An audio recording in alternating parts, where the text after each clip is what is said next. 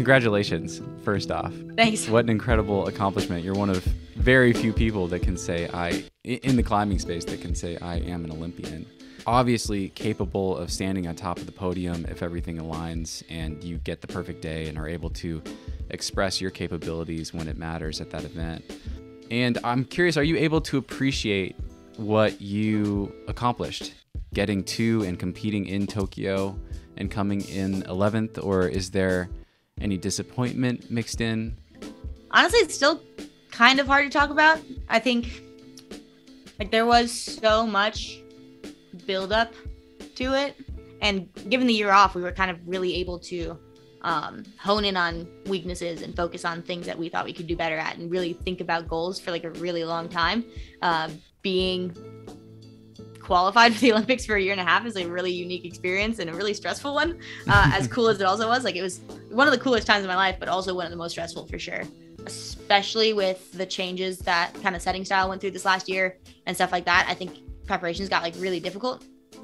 And kind of like one of the other ways I guess I process competitions results and stuff like that is that every competition is a totally new competition. You know, one, say the Salt Lake City Bouldering World Cup having climbs that were really bad for my back in finals doesn't mean that the Olympics were going to have climbs that were bad for my back. You know, like they're not correlated, I guess, necessarily. It's a completely new slate. And so that's like the mindset that I was going into at each competition. And so going into the Olympics, I was like, all right, like I've prepared as well as I can. Like I've worked on these weaknesses so much, got really good at speed climbing, accomplished a lot of goals on both on lead, bouldering, and speed, like really focused on being a really good all-arounder.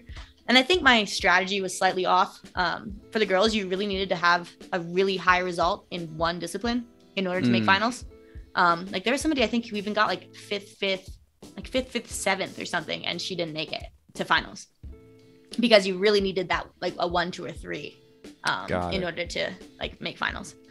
And so I really focused on being good all around and like getting a good result in speed, a good result in bouldering, and a good result in lead, or like being good at all three instead of being like the best at one.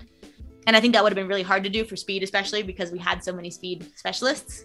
So even though I was really good at speed climbing compared to a lot of the other combined athletes, we had, I think, 5 speed specialists. So the best that I was going to do was going to be 6th in speed. So I think looking back, I would have changed my strategy slightly and probably not focused on speed quite so much, and maybe focused a lot more on my lead or bouldering, even though, because I was just spread pretty thin between the 3. So I do feel like I was in very good shape for all of them, but just not in like peak shape for one of them, which maybe would have been the better strategy, I guess. And yeah, doing that for bouldering is risky because it is kind of a dice roll, especially for me with the style of moves that they've been setting this year. Kind of 2 of the moves that I was hoping would not show up at the Olympics showed up twice in the bouldering round, and once on the lead route. So like I was just kind of crossing my fingers and like knew that, like hoping for the best on that one. Can you describe it? What was it that you saw that gave you that feeling? This move that has been like really popular this year has been putting presses on overhangs. So like you've got like a big hold that's maybe on a volume, but you're on an overhang. So maybe it's like a 30-degree overhang. And then you have a foot over to the right, and you have to mantle up on this hold on the overhang and like grab a hold above you. And what's really hard about that is if it's on an overhang, especially, in order to keep your body into the wall so that you don't fall out, like keep your butt into the wall, you need to arch your back. Then to grab a hold behind you, you have to also twist. And then usually what you have to do from there is hand-foot match to do the next move. And so bending and twisting is already hard for me. And then as soon as I have to put my foot up, I get really stuck. Yeah, and actually something that I found out, I'm pretty sure, is that I'm also the first Olympian to ever have a spinal fusion. So at least as large of a spinal fusion that I have. I know there's a couple people who had scoliosis and then got a fusion after they competed at the Olympics.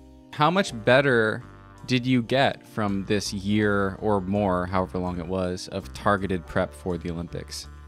I think I became less specialized. So I think if you ask me about bouldering only, I definitely got better at competition style boulders, but I feel weaker on like the style that I was really good at before. Because it used to be that I think I was like one of the best at the style that I was best at, which is like kind of that more straightforward, hard pulling stuff.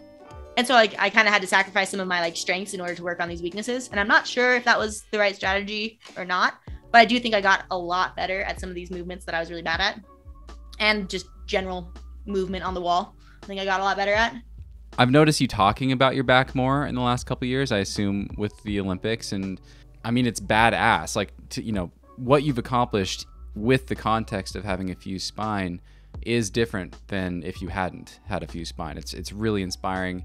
Has it been helpful to talk more openly about it? And I'm curious if that label, having a disability, can that ever hold you back? I kind of go back and forth on that. So like Josh, my coach, like tries to not let me use it as an excuse very often.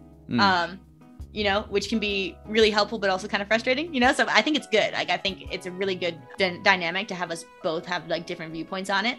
So he's looking at it like, you have a thing to do and you need to do it. Like, no matter what, doesn't matter if your back is fused, doesn't matter, like whatever, like this is your climb, you got to try it, and like, I'm looking at it like, man, this climb is gonna be so hard for me. Like, it has this move on it, like blah, blah, blah. And so having kind of some like that alternate voice to push me to try it anyway is like really, really helpful.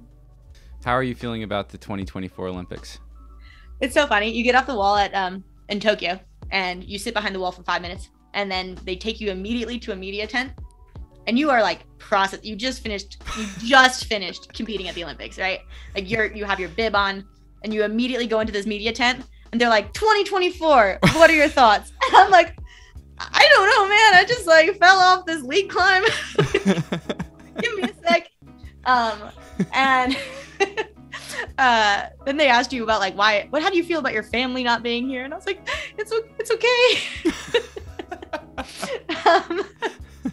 And so like, I mean, obviously like huge goal competing at the Olympics. Another bigger goal would be medaling at the Olympics. The new format I think is going to be really interesting. I'm on a lot of committees within USA Climbing and the IFSC. Like, I'm on the board of USA Climbing, on the athlete commission for the IFSC, for the Pan American commission too, and all these different things. And so I hear a lot of the behind the scenes about how scoring will work and how they're debating how changing it and stuff like that. Basically, it's gonna favor lead climbing. Like, the new format, it's basically impossible to evenly weight bouldering and lead with the way that they want to score it. They want it to be less complicated, so they don't want to involve any sort of multiplication and stuff like that. So it wants to be simple addition. And kind of, if you watch a league comp, most people top or get near the top, and we've all watched a final where only one person tops one boulder, so making them even is going to be really difficult with some sort of addition. And so I'm just really intrigued to see how this new format works, first of all. But I am really still psyched on competing. Like I said, I'm a little burnt out right now, but I still have a lot of goals that I feel like I haven't accomplished, even though I did accomplish that huge goal of going to the Olympics. So we'll see what happens, but I am still psyched. So